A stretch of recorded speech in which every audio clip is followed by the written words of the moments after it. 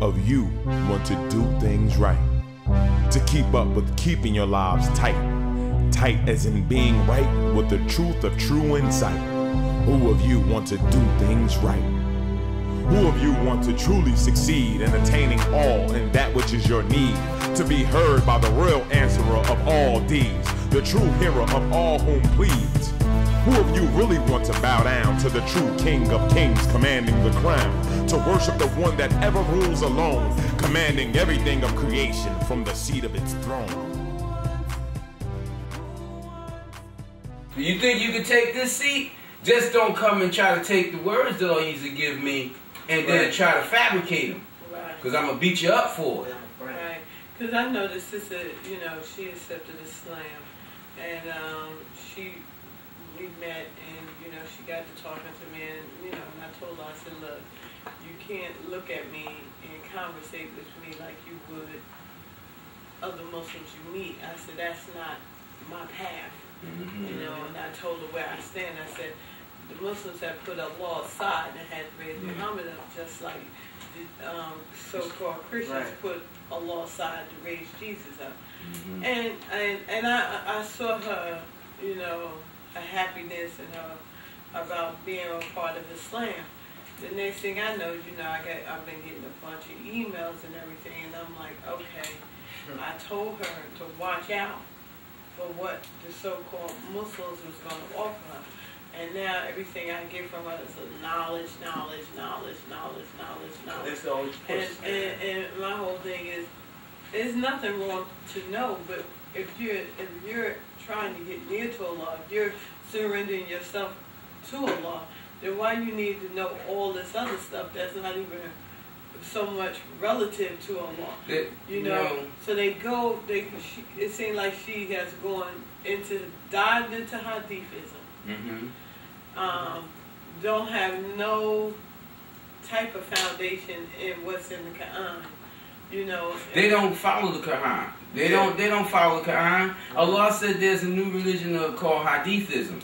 Just like from what Allah gave to Moses and Israel and Abraham, the Jews and the Romans broke off from that and created a new religion called Christianity. Right. You understand? So the Muslims got their Christianity. That's Hadithism. Right. Yeah. And you know, and they and I truly believe the biggest mistakes Muslims make when they open Quran is that they think that Allah is talking to the kafir. It took me a long time to understand what the heck that was, but talking to someone other than them. The biggest mistake that the Muslims make when they open the Quran is that they don't open it up to Allah. Yeah. They open it up to themselves. They open it up and think that they could take a fig off the tree. A seed from the fruit. And manipulate it and manifest it and master it themselves, not knowing that the words of the Holy Quran is the essence of Allah itself. Right. And you know what? Go ahead. In the words, the power of the words. Allah said this, in this day and time, there will be one that will be seated in its strength upon the throne. Huh? How many people recognize that? Just like Allah saying that I will put you on raised couches with rivers flowing beneath your feet, in gardens where you will have virgins serving you your pleasures. How many people understand the symbolism of that? Yeah. Right. Well, you know what? I think Allah, one of the things Allah did, because I was talking to a young lady the other day, and she had watched the Passion. What was that? Passion of Christ. Passion of Christ. And she said it was her first time ever watching it, and she really don't pick religion, so to speak. And she said, I cannot believe that movie. I can't believe what took place and what have you. She said, the Christians. She said, the Christians. She said, I wonder why that movie was made. She said, because it seemed like it was a call to the Christians. And I said, true indeed.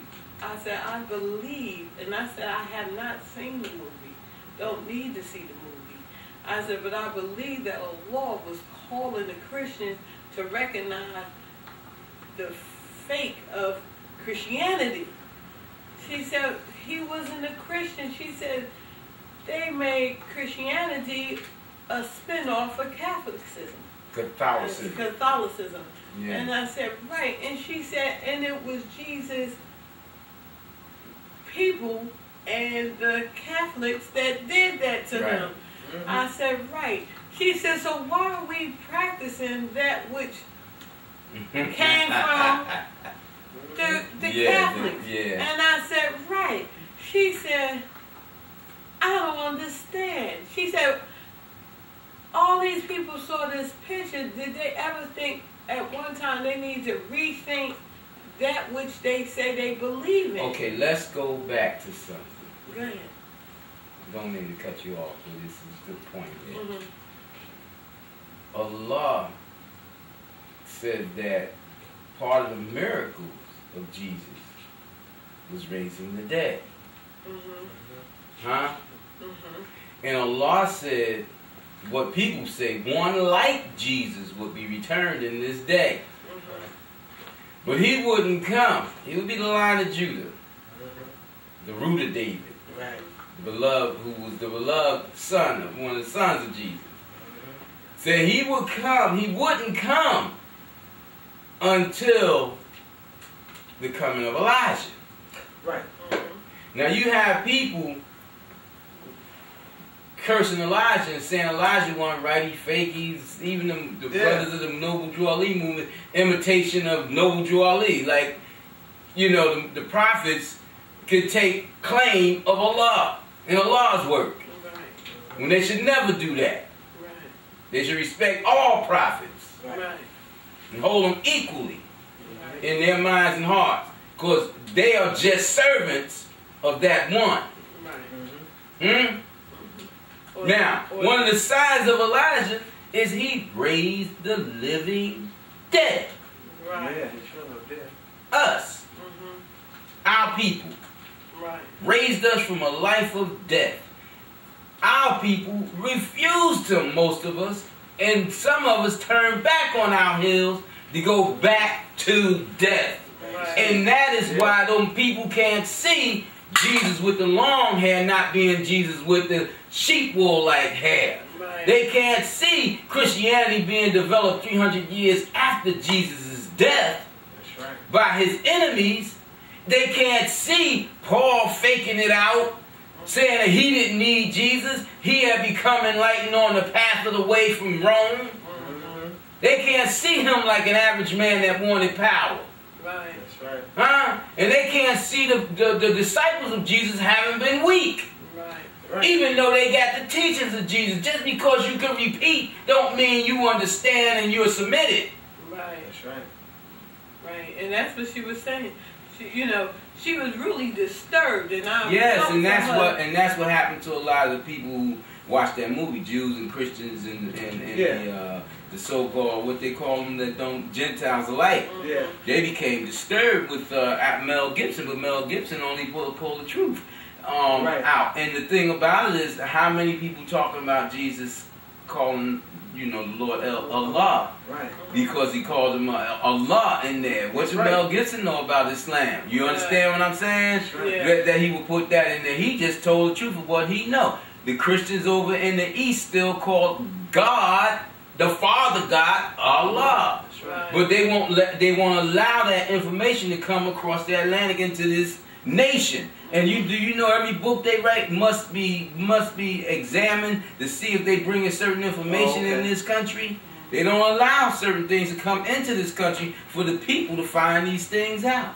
Yeah, because you know, like I said, I didn't see the picture, but I laughed later, you know, because she went about the hair and everything. Yeah. And I explained to her, I said, why would our people think that our enemy, He's going to give us the slave, our slave master, would give us truth? Yeah. I said, when we became knowledgeable enough to read the Bible and see that Jesus had hair, sheep, wool, we should have been suspicious of the master then. Right. I said, but we just da. And you know, and I was telling her, I said, but I said Allah for the Christian.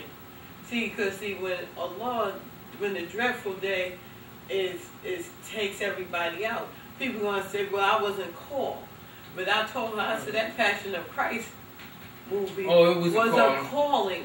It gave them another chance to go back to their book, reread their book, pull the truth out of it. Yeah. And surrender to that. But you know, there was an older guy, and I wish I knew his name, but I can't remember his name. He was an older Caucasian guy. He used to have a show on TV. He would come on the cable stations like 5 o'clock in the morning. Anything they don't want you to really know about, they ain't gonna put in prime time. And he used to, and he passed not long ago. Herbert Armstrong? It could have been him. You talking about Revelations and all these things? Yeah. Yeah, you have to watch him, yeah. And he told the truth, and he was trying to warn the Caucasian people, said, look, you know, it's up. Your time is up. You got to stop this. Just like he talked about them creating a neutron bomb, the atom bomb, you know, nuclear bomb and all that. Talking about different things that was going to be taking place, and he was begging them. Yeah. Begging them to get right with the slaves. Begging them to do yeah, you know, that his name was Armstrong. And his son took over. His son started teaching the false doctrine. That his son started, was in the same spirit. His son that came in the same spirit the father came in. Take him out, just like Birthday came down the line. Yeah. Yeah, so, you know, I was telling her, I said, let me tell you something. Before Allah said, before it destroyed you, destroy the town, it's going to send you a warning. Oh, yeah. Oh, yeah, definitely. You know? Yeah, and they send warnings to all around the world. I said before it destroyed Noah, people, it took those people out on that ark. But do you know that people in general don't believe that this is their revelation, that this is judgment day, and then they don't believe that the Lord is real, that it's really going to get them. And every time a catastrophe of great magnitude come about, they say, oh, is this it? I believe this it. And all they need is one person in authority to say, no, that's not it. That's happening now. And then they say, oh, okay. You know? How do they expect the devil to be truthful and say, yes, this is it. Come against me.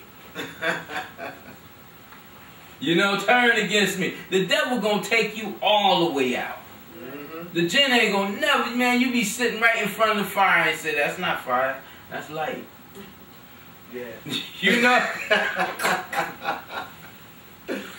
Yeah, that's true. Yeah, man. But people don't want to recognize, like, one thing that I used to do now is with you being here, and like all the people, when she said people that come to religion, they give them all the fantasy. They really do. They give them a beautiful picture of Islam. And Allah, that's to get them in.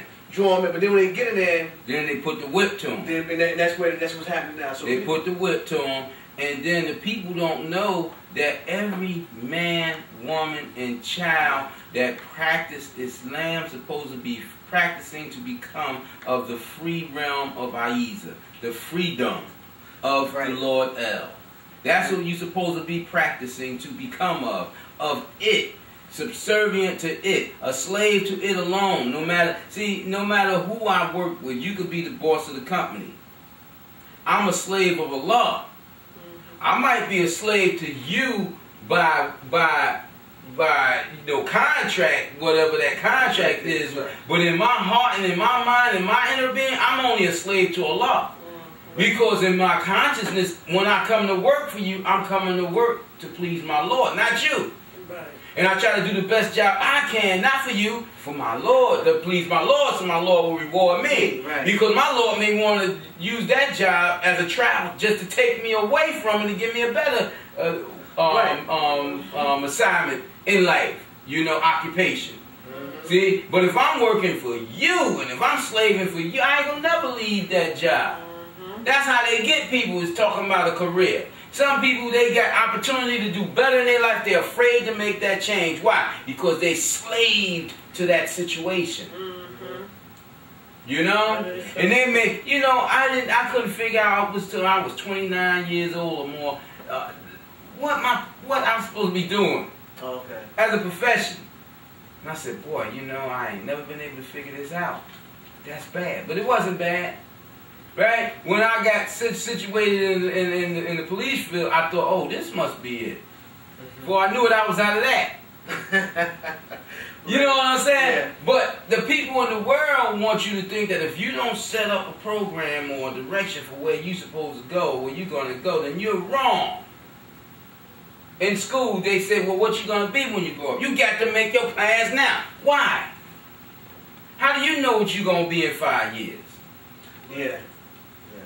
You know what I'm saying? That's why they try to teach everybody in a certain order in school when some people are not really intellectually inclined. Yeah. They got better motor skills. Right. And they're more artistic. Right. Where they can create more. You get, as a teacher, as an educator, it's your job to find out where the people fit. Right. Not to try to make everybody fit in the same dang going hole. That's what the devil Square pegs all in the circles. They just beat them down, gonna try to make them fit. That's what they do. They talk about education.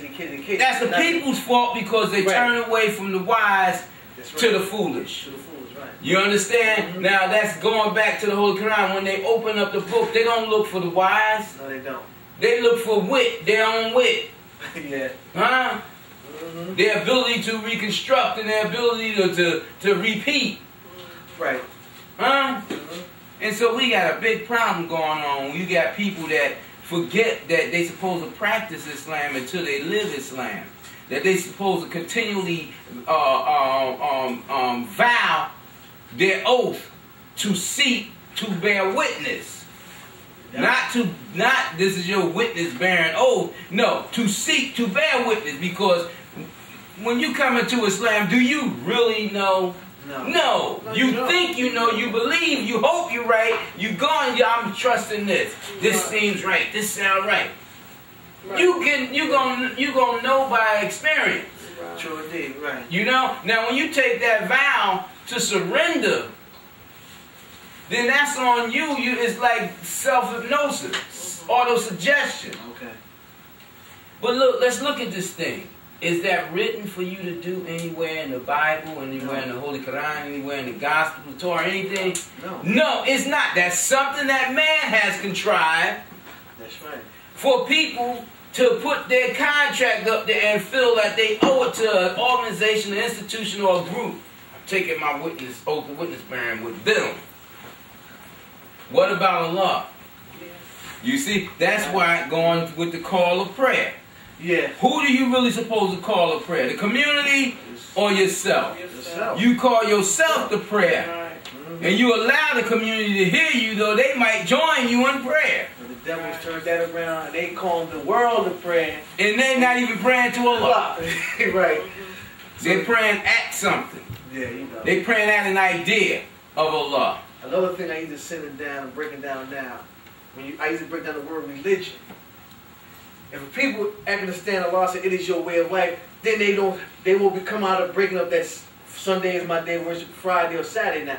Every day, moment, trying to surrender is part of my way of, even my job is all inclusive now of your way of life. The Sufis have a beautiful expression for that. They say that your home and your job should be extensions of your mosque, your masjid, your temple. You know? And what they simply mean is when you leave that temple, take it with you. Wherever you go, be in it. You know? The world is your temple. Be in it. You know, but yeah, don't that go back to us speaking English again? Speaking English again makes much more, then you can relate better Yeah. how my Lord do see me in every aspect of my life now. Then I'm more accountable to my Lord and to myself now, because it all falls back on you. Allah said, whatever good you do is for you, it is for Allah. Yeah. It is for you, really. Yeah. But the blessing that He give you in recognizing, remembering it, and serving it is the thing that He give you, the better to give than receive, back when He said through Jesus. Yeah. It's better to give back of your good and wrong. Because Allah said, don't do good and then follow with the injury. All He said Allah in the Quran, people misconstrue what He said, misinterpret on purpose. Allah said, that what you think is bad for you is good for you. How about the brother saying that you need to know Arabic in order to pray? Now where is that written? I never seen that if you in the don't Holy say Books. your prayers in Arabic, the angels won't hear you. And if you bring a dog in the house, right, or whatever, the angels won't come in your house. They have lowered the dog, lower than the Christians that have lowered the snake. Yeah. You know? And they create these fabrications, man, and they do harm to themselves and others and don't even realize it. Really, your owing is not really to yourself. Right. Because in reality, who are you? Right. Mm-hmm. You know? Your owing is all to A.H.A.D. Right. That's why in the beginning of the opening it says all praise is due to Allah. You know what I'm saying? And it's very significant that we understand that as human beings, one of our greatest problems is love. Yeah. The love of our own individual selves getting in the way of what we supposed to be doing. We supposed to be loving the Lord more than we love ourselves. You know, it's an old saying. Who would you prefer? What do you prefer to appreciate or want the most? The giver or the gift? Yeah. If my wife received my gifts and want my gifts more than me, and I find out about it, I know that I'm not loved.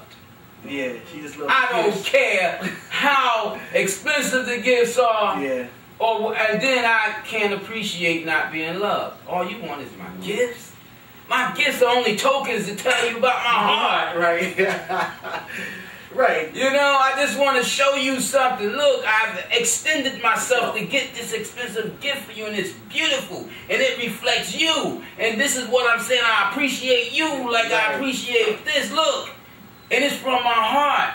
Now, if she get confused and love that, then I know I'm in trouble, because as soon as my money run out, Big John over there with that big robe, take my wife. How many times that has happened in life? Same thing with A.H.A.D. Same thing. You gotta love A.H.A.D. more. You love. What do you want, the giver or the gift? You are the gift. That's right. So you want yourself more than that which gave you yourself? That which you need to continue in being yourself? It is insane that men guide you to the things. That's why Allah so wisely say, I will forgive you. In other words, I'll be light on you. Right. I'll be compassionate and soft on you. And I'll keep you from so much harm. Right. I'll take you out of the harm's way. For everything, except setting up an equal with me. There you go. And then all the people look out, saying, well, I'm not going to set up, they idol worshiping. They setting up equal with Allah. Oh, look at these. They setting up Jesus with Allah. Oh, they setting up the imams with Allah. Oh, but what about you? Have you set yourself up with Allah? Yeah. Is Allah first, foremost, and last in your life? Most important? Always al-noon, always the one recognized as the doer, as the real of the reality in your life? No, they get the self. You had to close the hole. You heard it. People say, hold up. They're calling me to me again. Calling me to me. There you go. Wow. You know? You got to understand, people say that I want to find myself, I want to come to know myself. Okay, if Jesus said, for he who knows himself knows the Lord. Right. And he who knows the Lord knows himself. And people go out and say, I'm God. Yeah, they do. Always try to take a shortcut. Yeah. You need to understand that Jesus was not speaking. The Lord was speaking through Jesus. And the Lord is all wise, all knowing, all seeing, all hearing, all experiencing. And it said, in order for you to know you, you must know me. In order for you to know me, you will know you. Right. That's right. Because I am you and you are me, yet you are not me. I am all things, yet all things are not me in the completeness of their being, because they are only a reflection of what I really am. Right. The idiots. And it is so many things that I reflect in myself that you can never put them all together and say, there it is. Because in all those things that I reflect, there is so much more that I have yet to reflect. I am endless. I am unfathomable. I am impossible for you to be. If it anything to be. But they cannot be but me. So the sign I used to give it that is like the sun and the moon. Out of the light comes, out of the darkness comes the light. You only get to ask. You think about some night creatures thinking the moon is the sun. When the moon is only reflecting the sun. Right. They look up in the sky and they say, that's a bright star and it's a planet. Yeah. Right. You know? Because they can't tell the difference unless they study it and recognize that even the planets, Earth itself, in a far off distance, look like a star at night. Right. Because the sun's shining on the earth and bouncing off its reflection, and what it see? Just like the light in your eye. Mm-hmm. You know? Well, how many people recognize that, realize that, you know? And that's the same way it is with what Allah give us to practice in religion, so we can come unto it in a more real state of mind, you know? And that's to see inside and out, and don't take anything for granted, but take up the whole. Right. Of life, you know. Language is beautiful. Yes, it is. If Allah bless you to open language up, man, you know. What I used to do, you know, is blessing, you know, this message through you that is sending down, is removing the fallacy, the fantasy, the fake, because, like you said, many religious leaders make people become pompous because you are the greatest, you know, especially religious people, circles, you know, the Lord is blessing you. It's all about you. Man is so egoistic. That's what it is. And they want praise. They so much of the devil they don't know it. They want to be Allah. They want to be the Lord A.H.A.D. They want to be the Lord El on the throne. They want to have the same power. They want to have the same freedom. You understand? So if the devil's advocate come and say, you're great, you're this, you're that, you're this, that, and the other, and we're better than those people, how many jump on that bandwagon? I've known people who has ruined, personally known people who has ruined their life to let somebody tell them that they better than somebody else, despite me telling them constantly, we are all equally dependent upon Allah. Yeah. We're equally dependent upon the Lord El. That's how we was created, equal. Yeah. Everything is equally dependent upon, I don't care how powerful it is. The sun is equally dependent upon Allah as I am. And I can go up near to the sun and burn and dissipate. Forget about turning black. You know what I'm saying? But it is equally dependent upon Allah, no more and no less. You know? But they tell you, you're better. You ain't better. Look how many fools think they better because the devil is, because they make a high amount of financial sustenance, money. In this, they say, I'm better than you. Oh, we can't have them. No. You should have them. You should try to find a way to equal things out. You know what I'm saying? You got people like, oh, they can't be with us because they too stupid or they don't make enough money. What about educating them? What about helping them out? What about helping their children out, try to make them better people? Now, if they refuse you, that's one thing. Right. But how you going to charge them just off face value? You know what I mean? Yeah. Judging the book by its cover, so to speak. Looking out. Brother told me once, he said, man, I know you got money, man. I know you got, every time I see you looking good, you got money. I said, that's a sign of me not having money. If I got money, why am I looking good all the time, trying to get money, trying to look like I got money? Some of the wealthiest people you never realize. The wealthiest people, you ain't gonna see them dressed up. No. And you'll see them come down in bummy cars and stuff. They ain't bringing their best cars down here. Right. And you'll never know they got money. It's the ones you can see with the baddest suit, they want to get something else. Right. I wear these monkey suits so that people will sit back and say, okay, let me respect him because he dressed right. Yeah. You know, if I dress the way I want to dress, you'd be like, man, this guy need to be at home in the bed somewhere. You know, what's that long nighty thing he got on? What's those flip-flops? When last time he cut his hair? So therein ends the lesson, man. Well, thank you for Bless Only Positive giving us this great lesson, man.